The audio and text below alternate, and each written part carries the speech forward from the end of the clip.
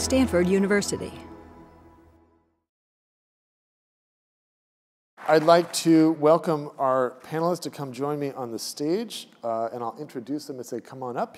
We have Sally Benson, Precourt Family Professor of Energy Science and Engineering and Senior Fellow at the Precourt Institute for Energy at the Woods Institute for the Environment.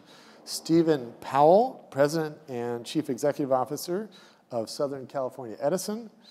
Nancy Pfund, Founder and Managing Partner with DBL Partners. And Jason Glickman, Executive Vice President of Engineering, Planning and Strategy at PG&E. Welcome to you all. So let's maybe start, if we could, with the challenge I was outlining there. As we're electrifying everything, how do we do that and support grid reliability? We did have a challenge in 2020. We had an outage over 2 nights, August 14th and 15th, that affected 500,000 customers. And that's the only outage on the trunk grid we've had in 23 years. But it created a huge firestorm of response and became a national news story. And so we have to do both things, support grid reliability and decarbonize and electrify. How do we strike that balance? And let's just go down the line. Great. Well, first of all, David, thank you for having us, and Arun and the team. I will say it is, I'm a double Stanford alum, management science and engineering, and so it's a little bit of a homecoming. It's fun to be back on campus with everyone.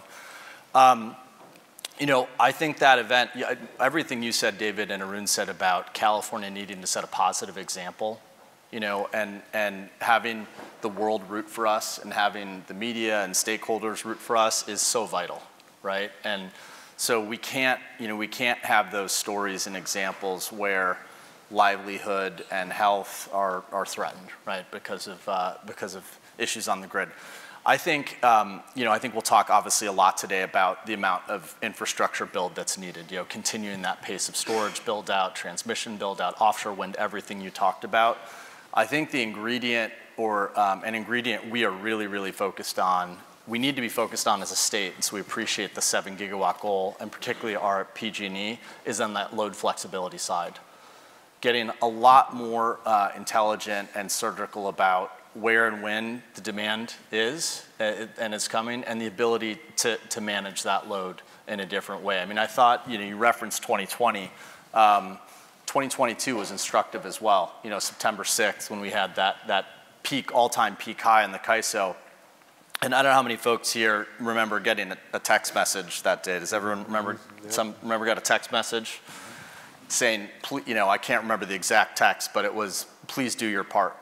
And we were sitting in our operations center for PG&E watching probably the same charts that a lot of folks were for the CAISO, and you saw this, near instant 2 gigawatt decline in load from a very, frankly, blunt force instrument, right? A text message that I don't think we want to be deploying that with regularity. But it does have us wondering about what is the power and the potential when you can have the choreography, right, of all these electrified devices on the grid, whether it be a pool pump, an EV, your AC load, et cetera. We think that's really going to be a vital ingredient that we need to be able to bank on to make sure the grid's reliable and scale long term. Great. Thank you. Nancy? Great. I'm Nancy Pfund with DBL. I've been working with many people on this stage and with many of you in the audience for 20 years. We're facing our 20-year anniversary this year.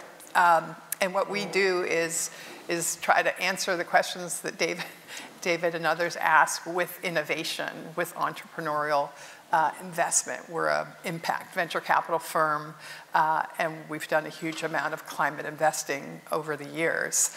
And we're so proud to, I don't think DBL could exist in any other state but California, but now we need, of course, to spread what we're doing globally in order to safeguard the health and safety of our next-gen citizens. So in terms of the electrification, the ability to have grid stability, I mean, we all know the answers.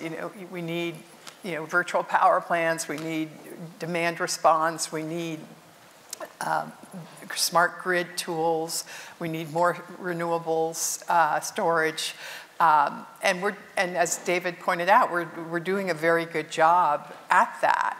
I would say that, again, looking at the entrepreneurial lens and trying to see how do we create the big companies of the future that will create the jobs that people want to have and contribute to a tax base so that we can fund these programs. It's important to recognize that distributed resources play a critical role. And that's an area where we're actually seeing some stepping away. Rooftop solar is going down as much as by 50% or 40% because of changes in law. And we don't have to get into all of those details, but that is a thriving area that we've exported to other places and plays a critical role in resilience. I think we all read and actually have experienced when the power goes down or when there's a hurricane or a fire. Some of those communities that have residential solar, that have residential storage, are the beacons of functionality.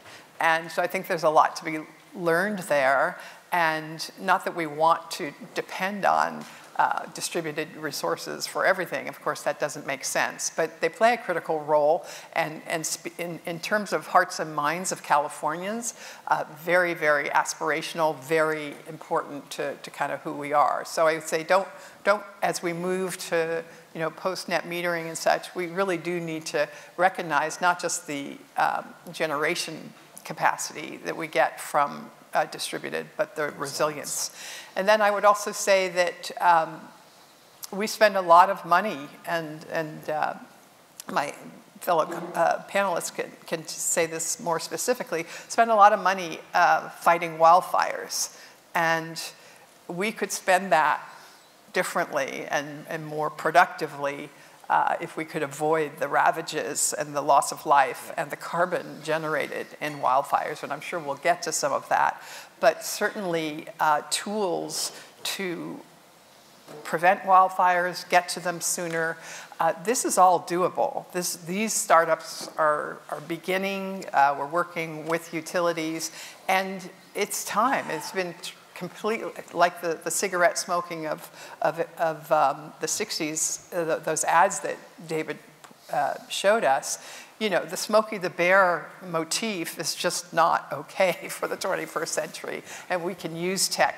We can even borrow from companies like Lockheed Martin and folks that know how to do precision dropping on targets and reduce the complete disaster of catastrophic wildfires and allow prescribed good fire to happen more safely. So we're excited. There are so many areas to invest in. We'd like to be really early on that curve, as we were in EVs back in 2006. But we do need the trifecta, we call it, of policy, innovation, and capital to come together. And so I would draw our attention to the huge amounts of money that we're spending fixing things that could be prevented and create new industries at the same time. So I look forward to talking about that. All right. So I think the conversation around the use of distributed resources, whether that's how you manage electric vehicles, everything on the customer side is a key ingredient, absolutely. David, you talked about the amount of energy storage we're already putting on the grid. So to get enough energy capacity on the system is really important. But I also look back at what happened in 2020, and most people that were involved in those rotating outages lost their power for 30 minutes or an hour. Outages like that are, and you knew in advance, hours even, that you may lose your power. Outages that happen, on the grid, customers may be out for 24 hours because of a grid outage, and they're out that long and they didn't know what's coming, so there's not as much planning. So when you talk about grid reliability, the amount of resources and energy in the system is an important part. The functioning of the grid underneath it is critical, the wires. And so it's another piece that we focus on a lot. When we look at what needs to happen in the state by 2045, certainly all this electrification is going to lead to a lot of load growth. For Southern California Edison, we think that's 80 to 90% load growth by 2045. That's a lot of additional load that has to flow through our wires and our infrastructure. When we look at what we have to do with the grid itself, between now and 2045, we're going to need to build about 4 times the number of transmission line miles than are built in each year today. We have to do about 10 times the amount of new distribution circuits on our grid every single year than the ones we're doing today. So, you had a big number on 3 times the amount of renewables. The grid investment has to be huge to go with it. And so when you look at what has to happen on the grid, there's a number of pieces, and I break it down into reliability, resiliency, and readiness. On the reliability side, a lot of the grid is old. It's been built over years and years, and so we've got a lot of investment just replacing aging infrastructure. We don't replace it with what was there before. We've got to replace it with updated standards and change how we're putting it out there. Grid modernization, getting the sensing, the automation, the technology to control things more autonomously is another important part. So that's on reliability. Resiliency, you mentioned wildfire, which is a lot of our investment has gone into hardening the grid against wildfires. But it's not just going to be wildfires. It is other extreme events. Climate adaptation overall is going to create a lot of investment needed to fortify the grid. And then on the readiness side, that's really the load growth that we're seeing. And so we've had basically flat load growth, no load growth, for nearly 2 decades. Now with electrification beginning to swamp what you're seeing from rooftop solar and what you'll see over the next number of years, we still believe at least half of roofs will need solar on them by the time you get to 2045. So that part will happen too. But making sure you can connect customer loads with, so you can, all the new EV chargers, the data centers, all the load growth that's happening across our systems, getting ahead of that, not waiting for the load just to show up. We're going to have to invest in advance. Otherwise, you're not going to be able to keep up with the tremendous load growth when we start growing at 3% and 4% a year. So for me, how do we get there? It's looking at every facet of the grid. Yes, you've got the resources that connect to it. You've got the customers and how you control their loads. But the wires in the middle need an overhaul and need a lot of investment. And that's really a lot of what we're focused on as well, because those outages can be really impactful and unpredictable for customers. Great. Sally? Okay, all of the above, yeah. Anyway, it's great to be back here in California. I think a lot of you know I spent the last 2 years, or a good part of the last 2 years, in Washington, D.C., working in the White House Office of Science and Technology Policy on all of the innovation issues that we're talking about. And I can say that, we are in an incredible situation, in part because of California's longtime leadership, that there are many incentives, financial incentives, that are going to help us go farther and faster even than we could but for California's amazing policy. So more renewable generation, hydrogen, EVs, heat pumps, you name it, there are now incentives available through the Inflation Reduction Act. And for the infrastructure, a lot of the things you've talked about, there's also support from the bipartisan infrastructure law to help support that. So anyway, it's an exciting time to be involved in this. So just a little bit back on being in California. So you don't appreciate how fantastic our environmental laws are here in California until you live someplace else. And just simple things like traffic. Our cleaner gasoline and our, drive to EVs make it so that air quality here is so much better than it is in major cities on the East Coast. And I think back to, I'm almost a California native. And I think when I was a kid, you could often not see San Francisco from Berkeley. You certainly had no idea that there was like a mountain range, across the bay. None of that was there. So good work to all of us Californians. And anyway, I'm so happy to be in this community, in this state. So to address the issue of resilience and reliability and so forth. So today, about 20% of the end-use energy we use comes from electricity.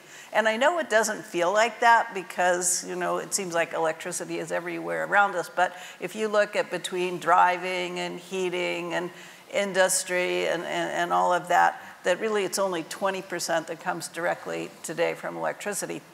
In the future, that's going to be more like 50, 60, 70, 80, maybe 100%. So it really highlights the importance of reliability. Because we're not going to have any choices, really. So I think from that perspective, we really need to go into this thinking about belt and suspenders.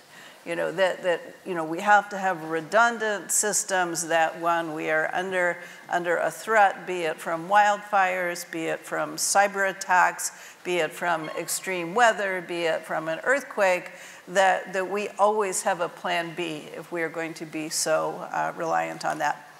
Which brings me to another point and perspective, that we really need to think about this as an electricity system. And because of all the exciting progress about cheap solar and low cost wind and so forth, and battery storage, I think we've started to think about this as a bunch of components, and certainly a lot of policy has driven towards making sure that we can deploy all these components. And the great news is they're inexpensive now. But now what we need with this sort of eye to belt and suspenders, we really need to think about this as a system, and how do we build resilient systems that will make sure that we have the 24/7, 365 energy that we need. So just to say two more things. One is that we really need to look at the distribution systems. That we have a distribution system that was built on, you know, a 1960s power grid, maybe later. You know, it's getting better and better, but you know, it was not built for everybody having EVs and everybody having electric everything. So I think one of the parts of resiliency is really looking, are we electrification ready on all the distribution lines within the state? And you know, and some will be ready, and others will need work, and we need to begin doing that work today. And it won't just be building more wires, but it will be building the intelligent control systems in so that we can manage power flows within distribution systems, including taking advantage of energy assets embedded within the distribution system. So storage systems, rooftop generation, you know, community scale solar. How do we begin managing these as assets that, again, can help during periods of resistance, during periods of threats? So yeah, that's a perspective I'd like to bring to this. Thank you. Great. So what we'll do is go maybe another 10 minutes or so with the panel, and then I'd like to open it up for questions. So be thinking about questions. We'll have someone with a roving mic. So we're in a period now that I like to call the great implementation.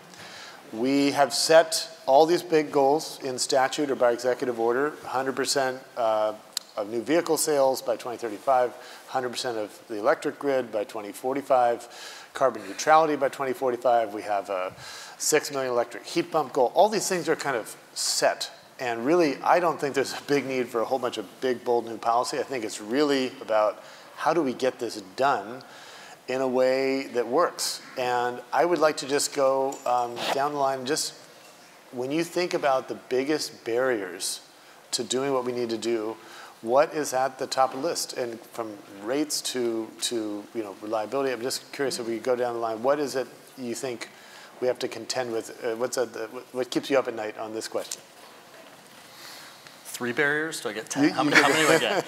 Don't take them all. Yeah, no, I won't take them all. I mean, we certainly talk about these a lot.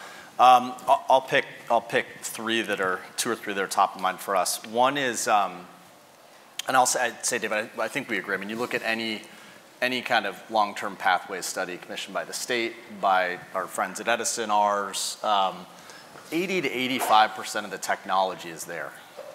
And so we really, really, really have to be focused on how do we innovate and scaling. Some of the things that we're focused on is, one, at the customer premise, you know, we talk about the distribution system. We have a lot of homes and multifamily dwellings in the state of California that have outdated panels, you know, and homes where maybe they have 100 amp service and they might need 400 amps in a fully electrified future.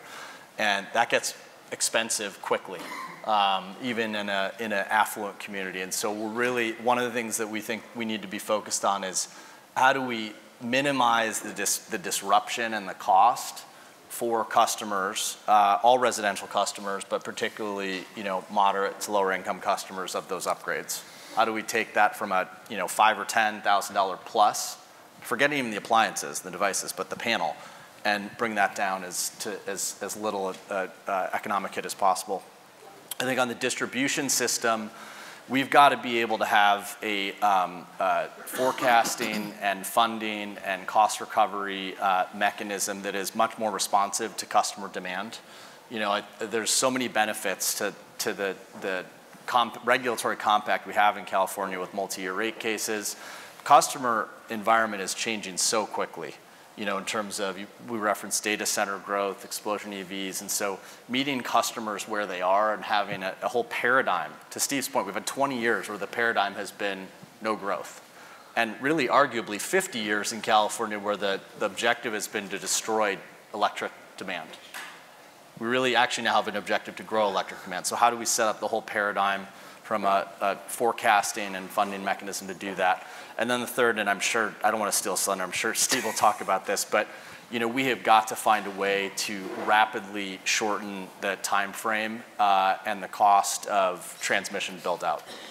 Just under any scenario, even under the highest distributed resource scenarios where you say 70, 80% absolute theoretical full potential of every building in the state is blanketed with solar and storage, we still need a lot of transmission, both rebuild and new transmission. And so we have to find a way to really significantly shorten those timelines and reduce the costs.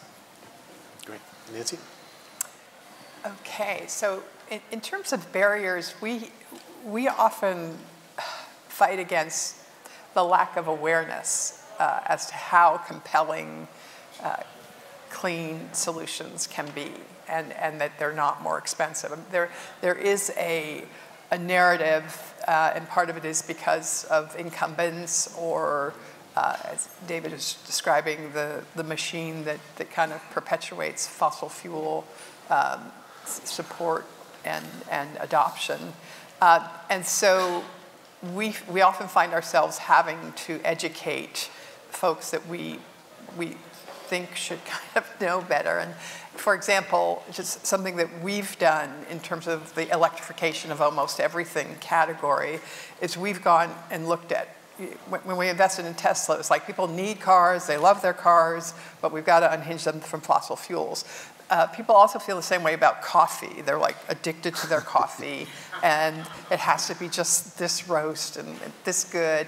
And yet, the roasting of coffee is a huge carbon sink because it's all done with natural gas, lots of particulates, and these tend to be in lower income areas.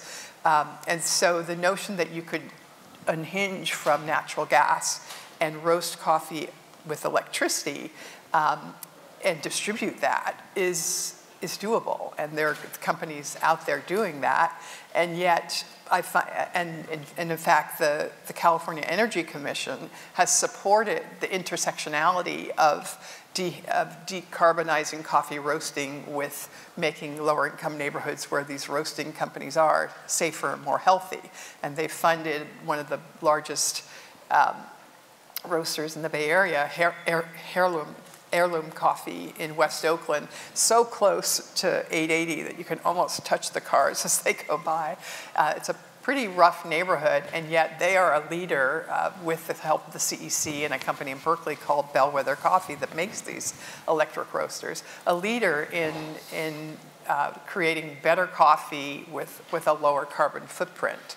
And I find myself later today I'm going to have lunch with the chairman of the board of Peet's Coffee, who you would think, Peet's being a California company for all these years, he would be all over this, and he's a very smart guy, but people just don't understand that these things are doable. Just as when EVs first were here, we didn't believe that you could actually have a car that was fun to drive and economical. So there is this mindset, this educational barrier that we face, but we feel that working with programs like the food production program at the CEC and working with entrepreneurs who can show you the benefits of these switches, that we will make great progress. But there is a there's a latency there that we have to fight against. Nancy, I was just going to say, we have so many options when you order coffee. The double, half-calf, mocha, frappuccino, all electric is the.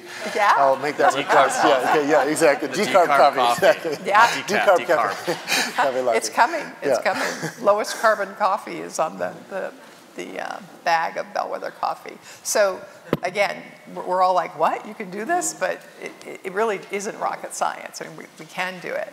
And then another barrier that we face, and this is more of a financial barrier, but it does affect us, is the long, some of these developments take a long time to actually achieve scale. And right now, our capital markets are really rewarding yes, revenue growth, but also profitability, having profits and growing them. And that's what public market investors are looking at as what they want to, if they want to buy an IPO, it has to kind of look like that now. And if you go back to 2010, when Tesla went public, it had revenues of under $100 million, which would never happen today. You could not go public at that size. And it had a loss of $150 million. Again, you couldn't get a company public today with that profile. And that is a barrier because these companies don't show up on the scene all of a sudden being perfect. I mean, it took 10 years till 2020 for Tesla to achieve profitability on a yearly basis. And I think we need to educate people that this is a work in progress, that we walk before we run, but that we have to move that direction and we need the support that we had a decade and a half ago of the capital markets and of the institutional buyers to make this transition. And so I know that's something that is a little hard for California to solve on its own, but the good news is that there are with the new transparency and carbon accounting that we're all witnessing, it is going to wake people up and educate people to the hidden liabilities in a balance sheet that isn't moving towards decarbonization. And that, I hope, will help with this issue of how to finance these companies, because as we've seen, they do need billions and billions of dollars. Good. Steve. All right. Jason, you're right. I was going to talk about transmission, but you covered it well. Oh, complete. It's one piece. The challenge is how do you turn this grand plan into something that's executable on the ground? And they're going from concept to reality is a real challenge across every dimension here. Transmission is a great example. It takes a really long time, and you can get stopped at every level, at the state level, at the county level, at the local city level, and being able to move forward. And you've got a lot of decision makers that are constantly challenging an individual project. Now have to do tens and hundreds of those projects over time. That's a big challenge that we've got to work through how we do that, the deciding, the permitting, the licensing, et cetera. Customer adoption can be a challenge. We're seeing great adoption with electric vehicles right now. We are not seeing the same thing with building electrification. We're behind when it comes to building electrification, and we need more unique programs, ideas, ways to reduce barriers to build the adoption behind building electrification, because that's another key part of all of this. So customer adoption can be a real challenge. Obviously, there's labor and supply chain that create both near-term, mid, and long-term crunches. Near-term, I'm more worried about supply chain. Long-term, it's getting enough resources to build everything that needs to be built. But all of those, it comes back to one that constantly lingers out there that we're always balancing what can be done is affordability, right? Affordability can undermine all of this because there are so many different investments that have to happen. Whether it's the resource side, customers having to adopt these electrification technologies that maybe they can't afford. That's the one that probably keeps me up the most at night. And so we have to figure out what are the solutions. We got to figure out how to be more efficient and effective. All the numbers I talk about in terms of the amount of grid investment, I want to find ways to reduce the amount that's needed. So how do you get technologies that, grid enhancing technologies will get more out of your existing transmission system that allows you to get more out of every single line you put out there. Same thing on the distribution side. How do we redesign our system so that it actually takes less wires and less infrastructure to get in there? That's a big part of it. You have to look at rate design as well and getting the right signals to customers. identifying any way you can to reduce the cent per kilowatt hour charge that a customer pays will help with electrification over time. So there's a lot of dimensions, and affordability is complex, but that's probably the biggest one that overhangs it that keeps me up. Great. Sally? Okay. Yeah. I want to talk about the existing building stock. So, you know, if you look at EVs, for example, or cars, you know, where what the turnover time is maybe, 10 to 15 years for the vehicle stock. But buildings are different. You build a building and it, you know, exists for a long time. Today, the average commercial building in the U.S. is about 50 years old. And it will be here, you know, in 2050 and perhaps, you know, much longer than that. And if focusing now particularly on commercial buildings, that, you know, if you have a portfolio of buildings, sort of the typical way you do things is you make a small investment over a portfolio, and it's very slow to do things like electrification or upgrading your HVAC systems. It's also extremely expensive, very capital intensive.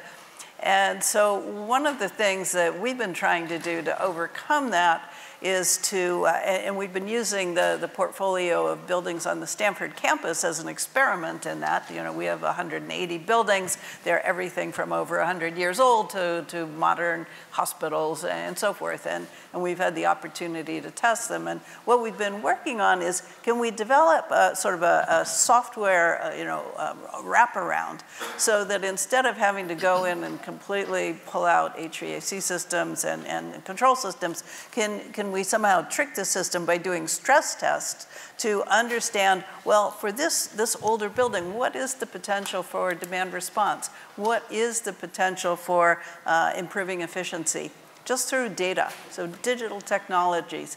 And what we're finding is that there's low-hanging fruit out there that you know, anywhere from, say, 15 to 30% demand response flexibility. We're also being able to identify that many buildings, commercial buildings in particular, because of the way the systems are designed, that they are using way more energy than they even need to use, because one or two zones in the whole building are driving, you know, overconsumption of cooling, as an example. So commercial buildings, which use about 35% electricity in the country, are an obstacle and a challenge, but there are ways to overcome them. And I think we need to start pushing on, again, affordable solutions, low-cost solutions that don't require capital investments or very low capital investments. So that's one area. Another one is that, you know, people are really busy. People don't have time to think about energy. You've got your job, you want to have some fun, you want to be with your family, you've got your kids. And particularly in communities, lower income communities, I think we have the opportunity to not sort of wait for every individual to make the choice that they're going to do this, but if we could develop new strategies where we go into a community and house by house and block by block, think about, well, what needs to be done here? What will it take to do it? How much will it cost? How do we develop a financing model that's equitable, affordable, and that we could implement through state-based programs or partnership programs? So I think that's in that same vein. And then I'm just going to highlight actually two more. One is energy storage. The EV revolution that's so exciting. At the same time, that's growing rapidly in California and around the world.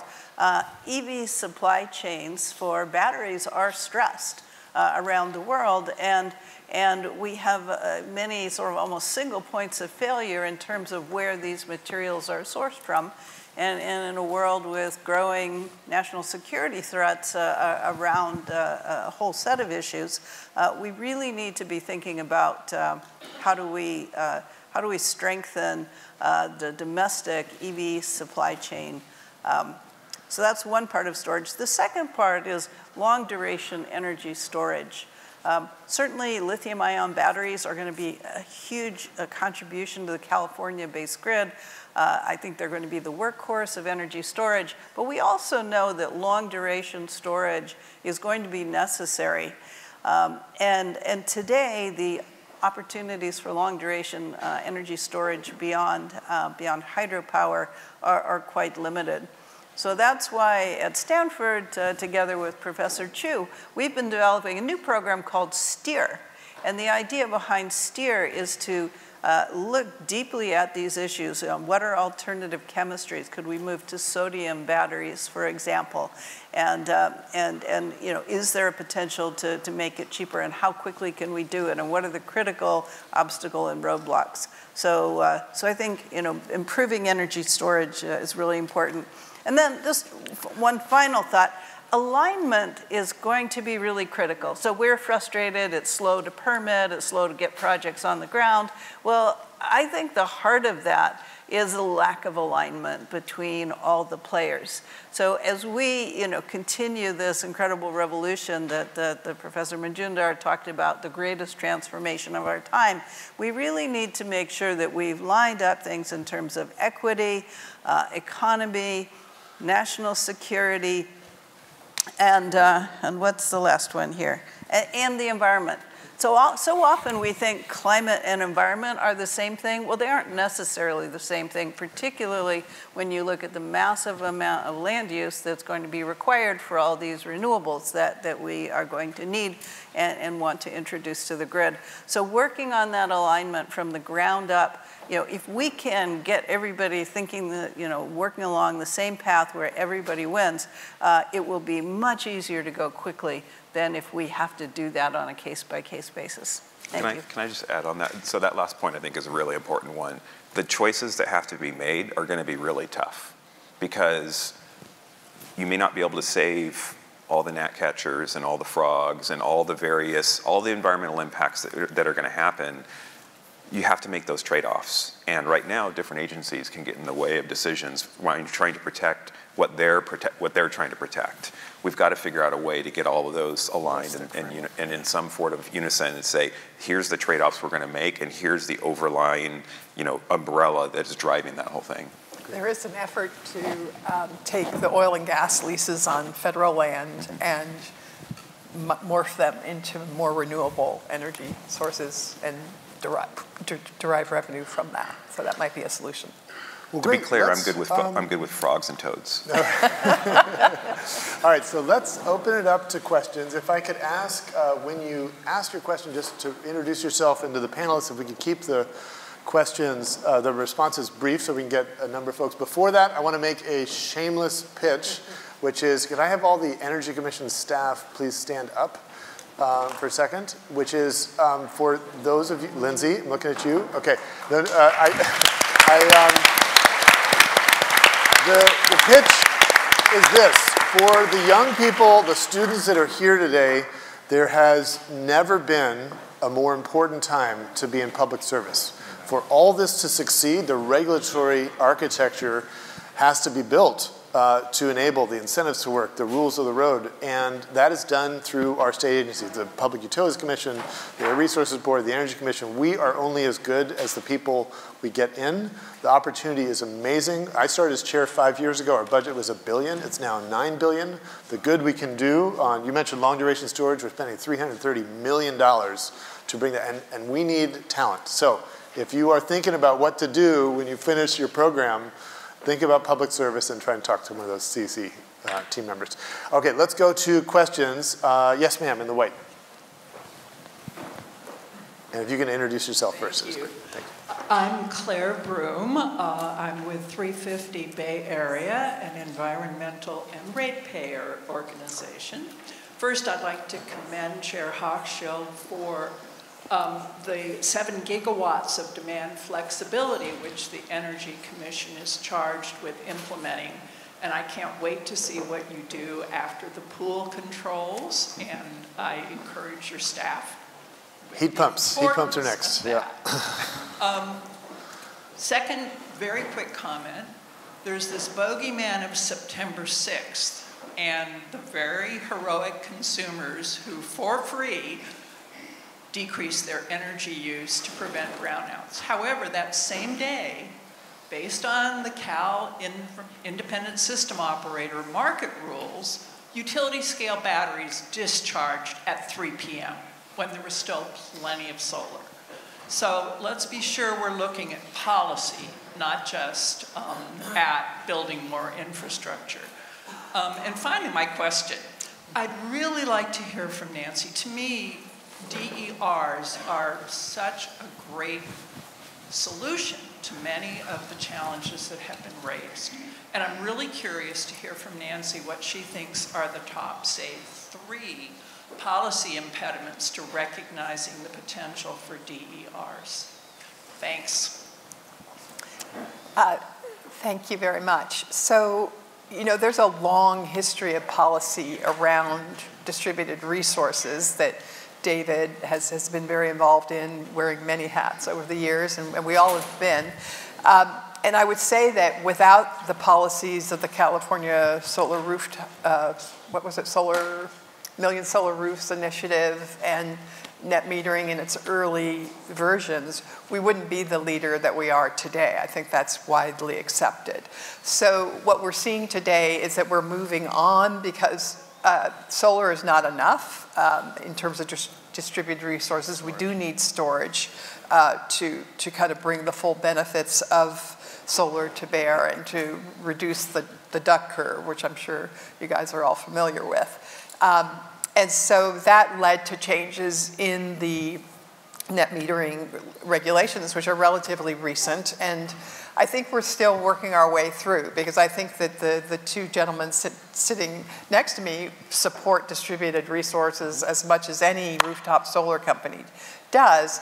But the issues of affordability and linking incentives so that we get the most bang per buck relating to solar and linking it to storage, those are all really still being worked out. And so I wish I had the crystal ball as to where that will end up. But I am concerned that, you know, some of our leading companies, I mean, I read somewhere that Sunrun laid off 2,000 people because of this change. And now, you know, we have so many problems in California, people leaving, and now we're having states go to Florida and all these other places which don't have the base regulations that we have to be successful.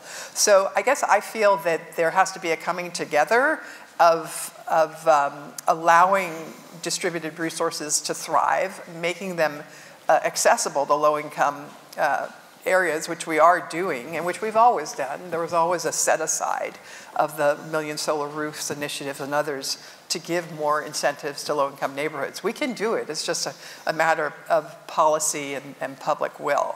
And the roles of utility, I think utilities become so important as we move to this increased load, to this increased use of EVs as a distributed resource.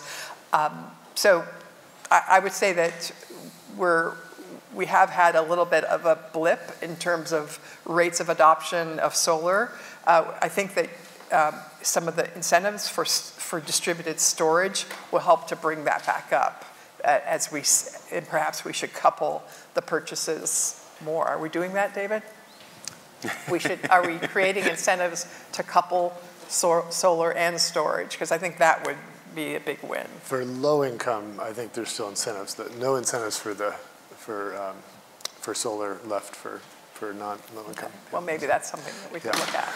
The one piece in here further as questions. Well. Let's go to Johnny. Yeah.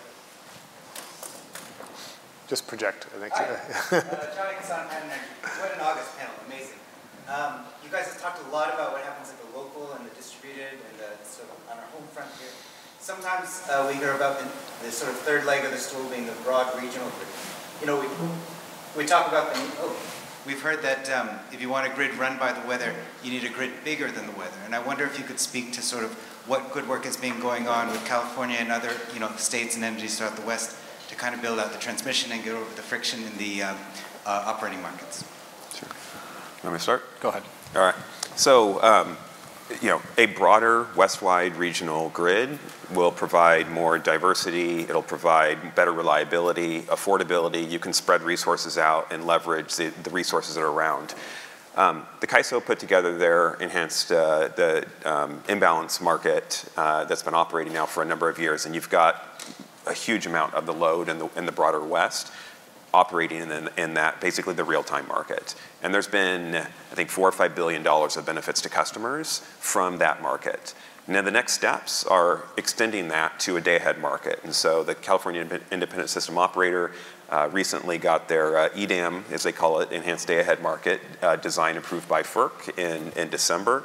And the plan is to have that go live in 2026. So we're looking to build that day-ahead market out, which will, right now, less than 10% of your energy is clearing the real-time markets. You go to the day-ahead, and now you're getting more than 90% of it, so a lot broader benefits. The operation of those markets really helps when you get in the crunch time during summers. And so each summer of the last few years, it's actually been different parts of the West that have benefited. In the past, California's had to import a lot, and that visibility in the flows has helped California. This past summer, the Desert Southwest was really hurting, and they benefited significantly from actually drawing resources from California and elsewhere during their peak times. And so as you broaden out those markets and go beyond just a real-time or a day-ahead market and begin to look at system and transmission planning and a full regional transmission operator, there is a lot more benefits. Those benefits are smaller if you've got multiple markets. And so part of what we're looking at as well is how do we get to a single west-wide market that will drive efficiencies and reliability, and frankly, put more resiliency into the West. I'll build just real quick, building on Steve's last comment on resilience. Traditional power system modeling, right, from an engineering perspective, and then looking at the economic benefits from an affordability, and then managing reliability. We don't actually yet have a paradigm for how we really plan for or value resilience. Traditional 1 in 10 loss of load planning doesn't account for the types of things like we had in 2020, or we're going to continue to have, where these compounding events, right? You have, a fire on the Northern California border that results in some transmission lines needing to come down. You've got smoke, solar production's down, it's hot, people running AC, they've got EVs. We've seen it, right, in terms of these events kind of pancaking. And I think we know we're going to see more of it around those kind of compounding variables. And so I think we don't yet have a good way to put a price tag on that, but we know it's high. And so I think the resilience benefits are things that we also need to be keeping our eyes open for, alongside, to Steve's point, the reliability and customer affordability benefits. Okay, next question, sir, in the very.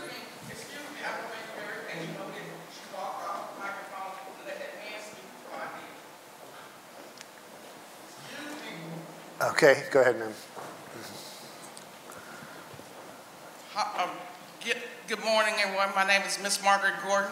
I'm the founder and the co-director of the West Oakland Environmental Indicators Project. What I would like to hear, where is the plan of action to talk about the justice and the injustice, and regarding those who are most vulnerable and impacted for not having all these required or these proposed energy efficiencies to be a pathway to net zero. I haven't heard anything that, where's the community-driven process from Stanford? Where is the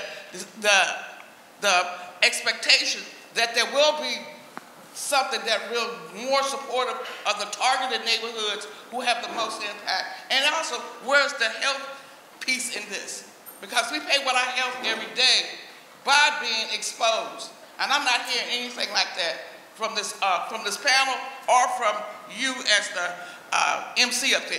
Yeah, ma'am, with your permission, I can respond to that. So that's a very fair question, and actually there is good news. Sorry? I know it's very fair. Yeah. So let me share what's happening on that. All right. So the state of California is absolutely embedding equity in every single energy program. You mentioned air quality. So one of the key things for indoor air quality is natural gas stoves. So we're doing $1.5 billion in incentive money for people to convert. That 100% of that money is going to low-income households. Of the $4 billion we're doing right now for electric vehicle charging, we set a goal at the Energy Commission to do 50%. Okay, in low-income communities, we're doing 68% today. In our demonstration projects that Jonah's leading, we're doing about $1.5 billion for clean energy projects such as energy storage. We're at about 70% in low-income households. And then for things like solar that used to be incentives going to all income classes, it's only going to low income. There's a lot more that needs to be done, a lot more. And we recognize that. And I think one of the things that is a particular pain points around power generation. I grew up in the city of San Francisco. We have 2 power plants. They weren't in the wealthy neighborhoods. They weren't in Pacific Heights or Marina District. They were in Hunters Point, Bayview. And Miss Espinola Jackson is one of my mentors in San Francisco. And she led the fight, really, to get those shut down. Those facilities have been shut down, but we still have too many that are operating. About 40% of our gas fleet in the state of California is still in low-income communities. And we're not going to stop until that's done. I mean, I don't want you to get the impression we're satisfied with that, but I do think it has been a sea change. And I would say this, I think what California has done on this has affected the Biden administration. And now the Biden administration has implemented Justice 40. So, to the larger point, like what is the goal? It is in addition to getting to 100% clean energy, is to do it the right way. And this is not just for urban communities, but also for tribal communities. We have a big program. We have actually 20% of the Native American tribes in the United States are here in our state of California. We've done 8 tribal energy microgrids, including 2 $30 million grants to support tribal energy sovereignty. So, I see that as a down payment, but not the end of the job. Any others, like Sally, you want to add to that? Sure, yeah. Anyway, thank you for bringing this up because absolutely it's incredibly important. I want to just highlight a couple of areas where Stanford faculty have been leading in this area, and then I'll talk about some of the new programs that are taking place. So one of the big issues is how do you prove and quantify the impacts of power plants or even on-road transportation on different communities living in different parts of the state or the country. And Professor Azevedo is one of the leaders in developing the tools that were able to quantitatively demonstrate beyond any doubt that in fact that low income and community of colors are disproportionately impacted by pollution. So that I think is very important work. We recently just did a study showing that actually from a California perspective, we import still coal-based power generation as well as natural gas power-based generation from other states. And we were able to actually show that our imports, again, disproportionately are impacting low-income and community of colors even beyond our own state borders, which is something that we need to do something about. So that's some past work. Saying a little bit more, Holmes Hummel, are you here, Holmes? Okay, Holmes. Holmes is one of our leading researchers working on these issues, so I encourage you to speak to Holmes, a fantastic leader in that area. The second thing is tomorrow we're having another companion meeting to this on a new program that has been initiated called EARNEST, where we're working with a consortium of universities around the country on equity-centered, equity-focused energy transition strategies. And again, Professor Inez Azevedo is leading that. So I'm not sure if you're planning on being here tomorrow, but do get in touch and we'll find a way to keep hearing from you more.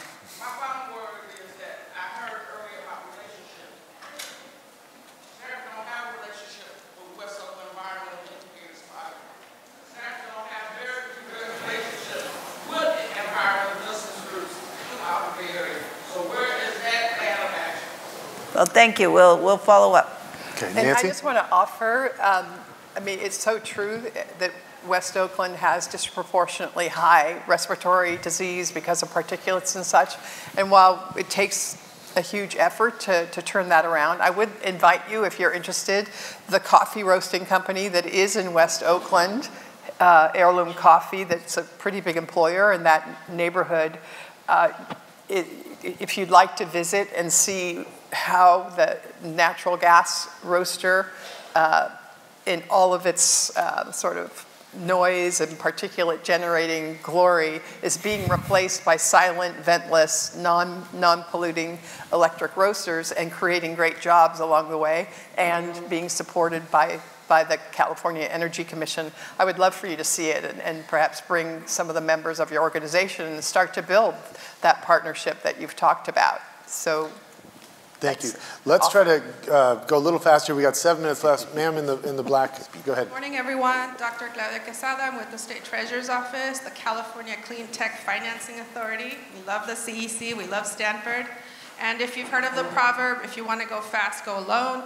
If you want to go far, go together. I wanted to ask the panel what they feel about building emissions-saving ordinances and how jurisdictions can be more part of the solution in conjunction with community groups to ensure that these ordinances are followed at the point of sale, which is very progressive. It will impact the large commercial owners, the residential owners that are turning over these properties, possibly for profits. So BESO is very popular in Berkeley, building emissions-saving ordinances. If you could speak on that and how you think it's part of the solution. Thank you. Anyone want to speak to? I'm sorry. Building ordinances. Oh, sure. Yeah. I mean, it's very important. Obviously, Berkeley was the first ordinance to call for eliminating natural gas in new buildings, and many other municipalities followed that, and states now are leading the charge. However, the courts did undo that ruling a few weeks ago or a month ago, so that is a setback, but I don't think it undermines the central point is that so much can happen at the level of building codes and ordinances. We've seen that time and time again. When Gavin Newsom was mayor of San Francisco, he passed one of the local ordinances promoting solar energy and all of a sudden put San Francisco on the map. There is a clouded future in some of these ordinances because they do tend to get politicized and then land into the courts where I just don't think it's a center of expertise on climate change, and so you don't see the decisions necessarily being supportive. But for us, they're a leading indicator when we make investments, when we see things like Berkeley or other ordinances coming together and do the analysis and look at the market, we're very, very mindful of the importance of that activity. One little story to tell, just in 2019, the Energy Commission adopted a solar mandate on all new homes. So we build about 100,000 new homes a year. And I don't think that would have been possible had not cities we had 7 cities that went out ahead of the state and did a solar mandate ahead. And so now there's about 75 cities that have done some form of all-electric mandate or all-electric ready mandate. And that really is a seed planting exercise for the state code. Were you going to add something? Well, yeah, this to me is the prime example of what Sally was talking about in terms of alignment, and we talked about it in the electric transmission context, but how do we, to your point, that's seed planting, David, and create some commonality, whether that's in code or even preceding code changes, having some commonality so that, frankly, as a dual fuel utility, we're not winding up with 75 different versions of how to implement building electrification because that becomes very, very challenging. It creates equity issues. You wind up with this kind of we call Swiss cheese and risk of stranding infrastructure. So this is one that we're very keenly attuned to finding a way while respecting local jurisdictional authority, creating some alignment at the state and county level as well. Okay, Min, let's go to you. Hi, Commissioner Hochschild spoke earlier about the great California climate experiment and how others are looking for us to fail. What I worry about is actually not just the resiliency and reliability, and I want to commend Stephen for talking about the affordability that is front on his mind, because what we're seeing are double-digit rate increases, and while Californians pay 2 to 3x times more than consumers and businesses in other states for the per kWh for our electricity. our buildings are more efficient than others. So how do we reconcile the investments that we need to make, we know we need to make in terms of grid infrastructure, distributed resources, and transmission lines and distribution lines and substations? How do we reconcile those rate increases with what we're telling the public in that this transition is going to actually save them money?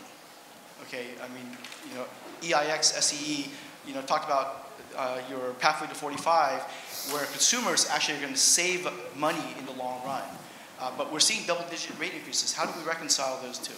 Can I, well, do you want? Go for it. Let me, seeing as we had the most recent GRC from PG&E, so let me comment on this.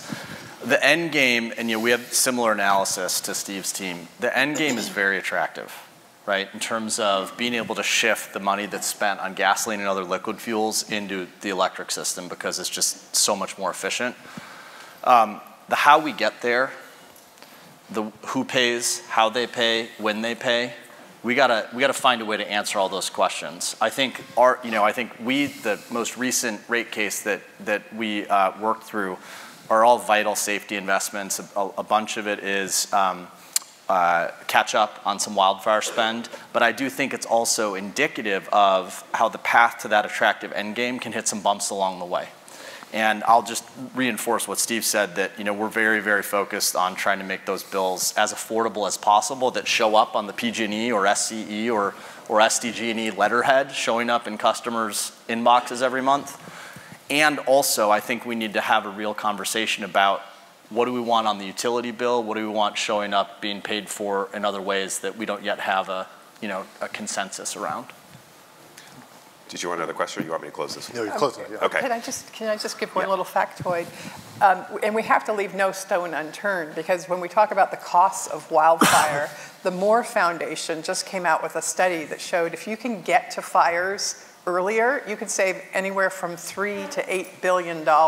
And so investing in our infrastructure to eliminate the catastrophic spreading of wildfires not only saves lives and habitat and ways of life, it saves billions of dollars, and it's all within reach.